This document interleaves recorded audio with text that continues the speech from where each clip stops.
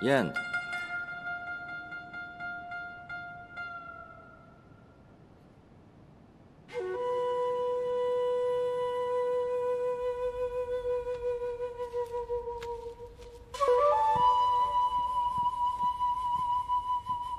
下去吧。是。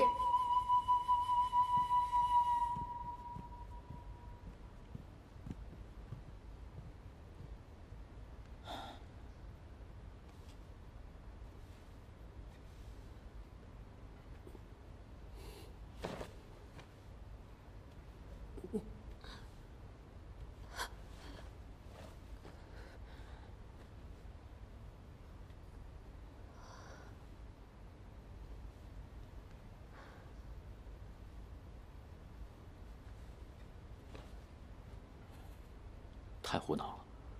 我没事，真的。陛下，太医还没有来吗？回陛下，已经去请了。顺便叫陈怀之一起过来。还有，带上他那本起居注。是。陛下，叫伯伯来做什么？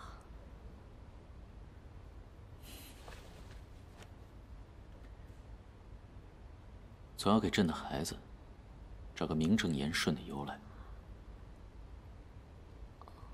哦，玉儿，你如此帮朕，朕不会负你。不是的，臣只是……不过，你真的有把握过验身这一关？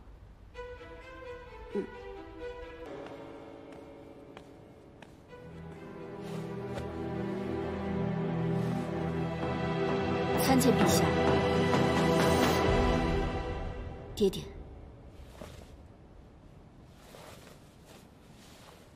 陛下的起居注带了吗？陛下。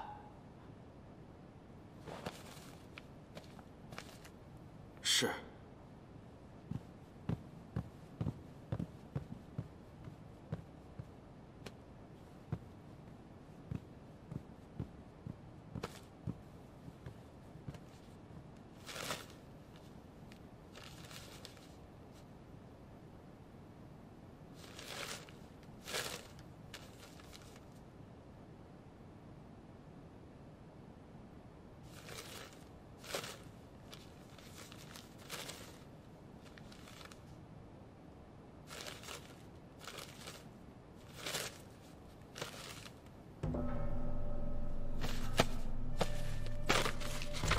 自己看吧。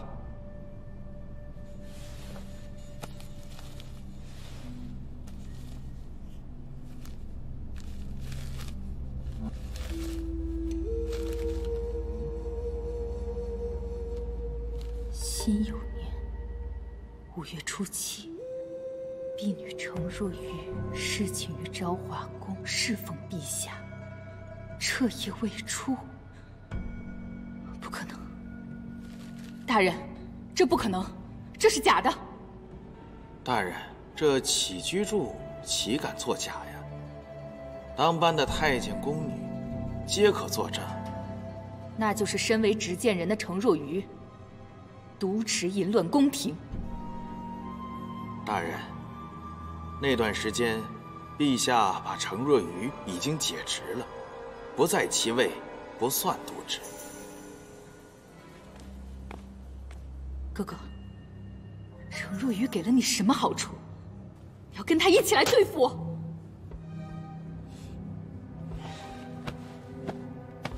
看看你，都干了些什么！老奴该死！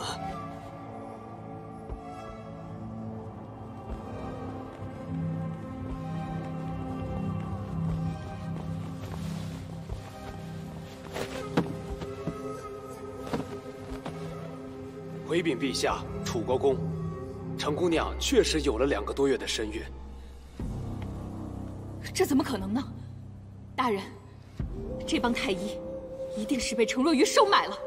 上宫，你这话可不能乱说呀。程上公，爹爹不会只听一面之词。进来吧。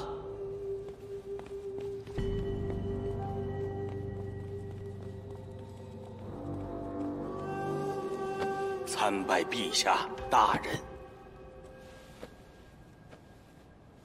这位是恒安城有名的稳婆，崔娘。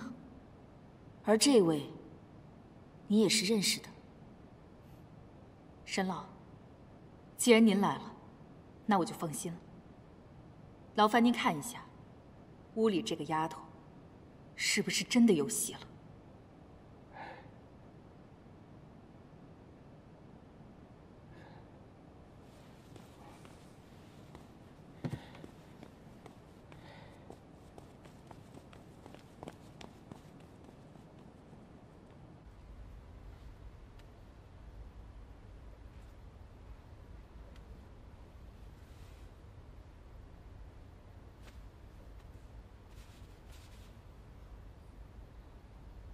碎骨之刑，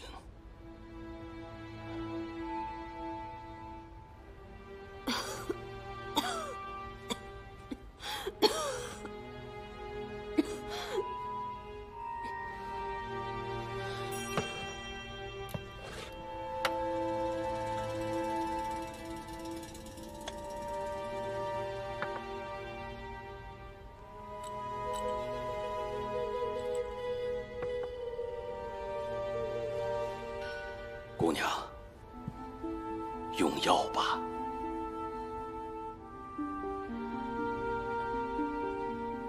水，来，姑娘，喝水。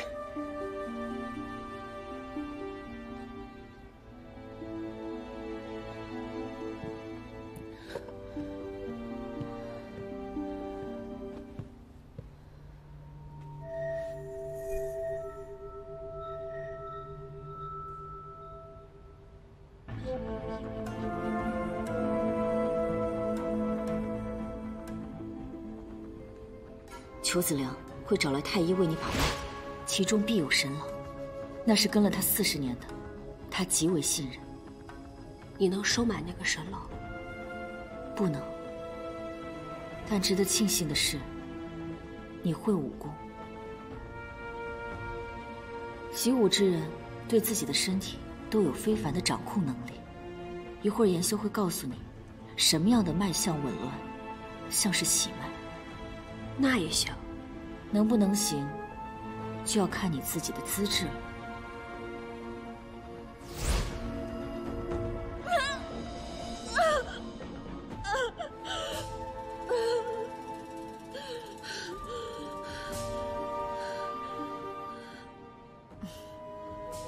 看来陛下的龙种，怕是要保不住了。长其人。臣失言了，请陛下恕罪。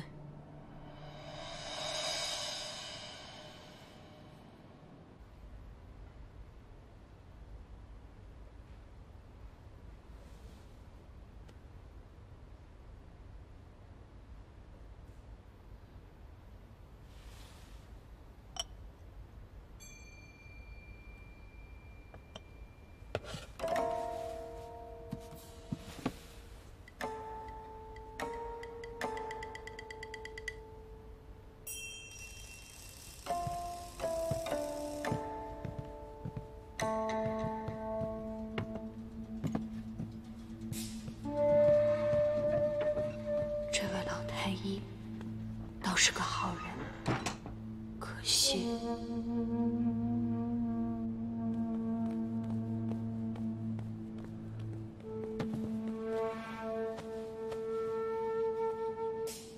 回陛下，大人，屋里那位姑娘脉象华丽，圆滑如案滚珠，确是喜脉。沈老，怎么连你也？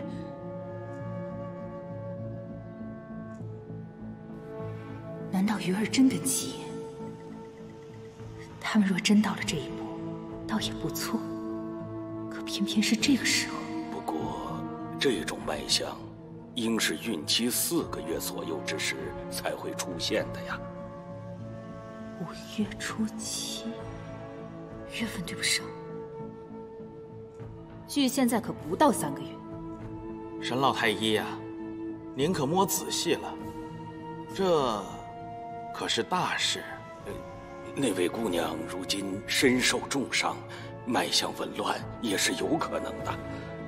为了以防万一，还需内验落实，就请崔娘。诸位大人，但请吩咐。你去，验不好，你懂的。是。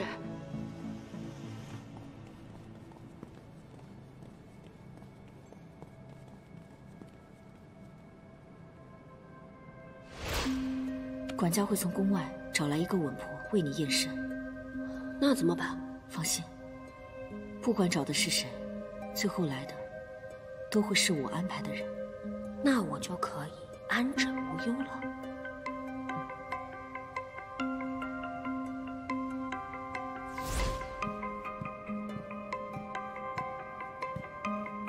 张七人，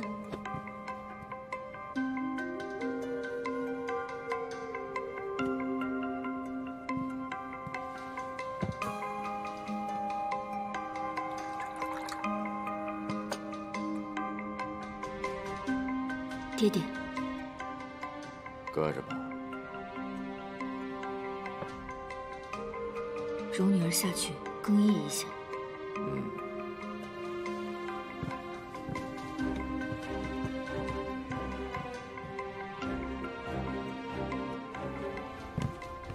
小玉，大人安排你的事办得如何了？张七人，崔娘没换车。什么？我们安排的人去路上拦截，想要调包，但晚了1步。那现在里面的事，是真的，崔娘。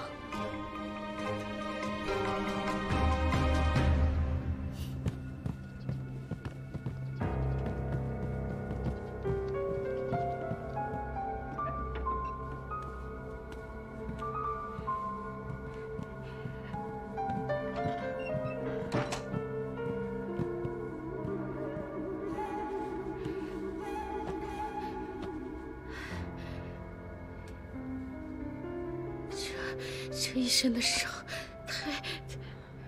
劳烦大娘了。没事，姑娘，那老奴得罪了，就开始检查了。